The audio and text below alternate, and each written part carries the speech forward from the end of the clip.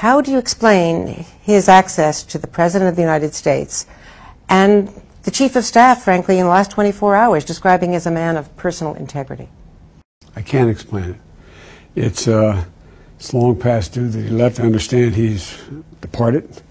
If you just look at it from the perspective of one thing, the FBI didn't think he should get a security clearance, a permanent security clearance. They had to know that. No, sure they knew that. They were warned. And they still did. Look, the culture's changing, thank God, but not fast enough. And the idea that this would happen in the Oval Office.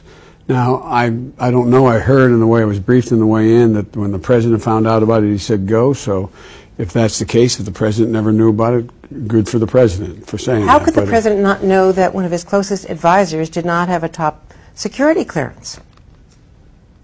What does that say about the President and this White House? Oh, Andrea.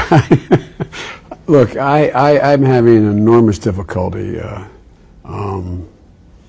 understanding how this White House functions.